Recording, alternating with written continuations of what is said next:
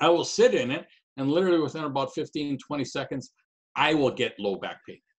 The reason being is their car seat is broken. So I'll take my fist and I'll push it actually into the seat in different areas. And there'll be one area that's completely compressed down because they lean like this. So they're putting their entire body weight. They crush the poor seat. And from now on, they're always going to have back pain if they stay in that seat. So either they get a new car, or sometimes they just go to the wrecker and they change the seat.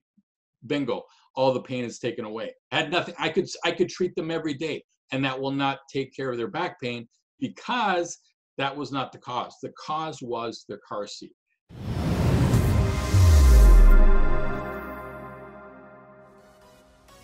Thanks for dropping by.